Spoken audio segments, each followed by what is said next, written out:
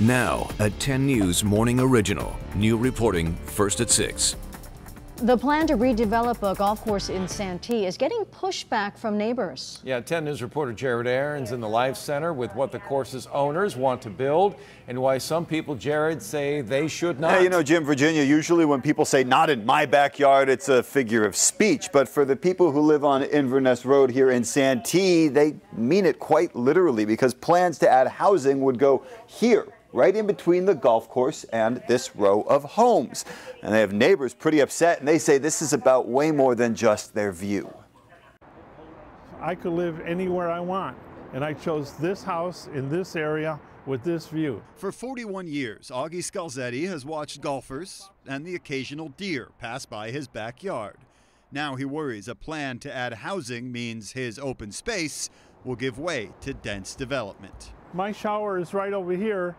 I could reach out and say, hey buddy, hey neighbor, hand me the soap, will ya? Scalzetti showed us the plans filed with the city. The owner of Carlton Oaks Country Club wants to build 71 single-family homes, 172 condos, a 5-story hotel, and an assisted living center to the property around the course.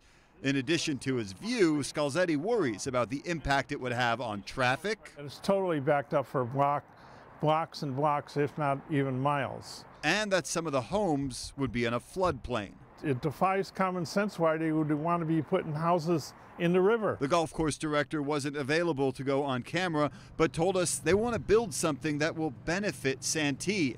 And the current plans are a starting point, not a finished product. Scalzetti says it doesn't matter. The development goes against zoning and master plan rules and shouldn't be built.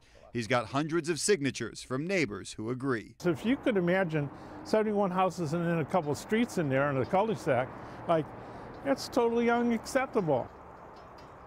Now, the majority of the development would be in this area around the clubhouse and the driving range. We did speak to several neighbors who say they support the plan because they say something that Santee needs, this type of development, and they'd rather have that than see the golf course fail and turn into a dirt lot. There is a community meeting about this tomorrow night.